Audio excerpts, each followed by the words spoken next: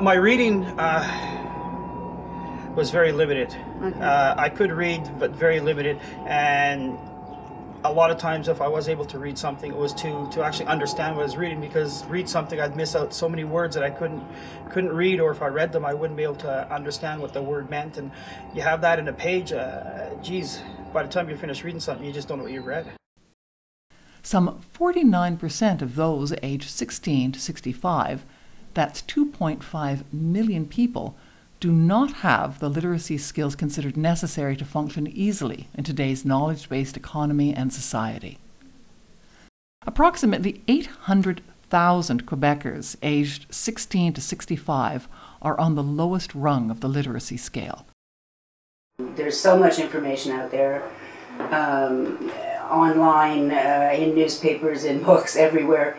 And if you can't read, there's a major barrier to your participation in making a judgment, in following candidates' positions in an election, and it really limits your human rights, really, if you can't participate fully in your community and in society at large. Across Quebec, there are many community, volunteer-based literacy groups that help people increase their literacy skills.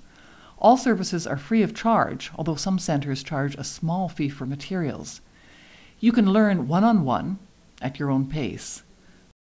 Volunteering at literacy organizations helps more than just literacy. By helping people improve their reading and writing skills, you're opening up new opportunities and bringing higher self-esteem to families and communities.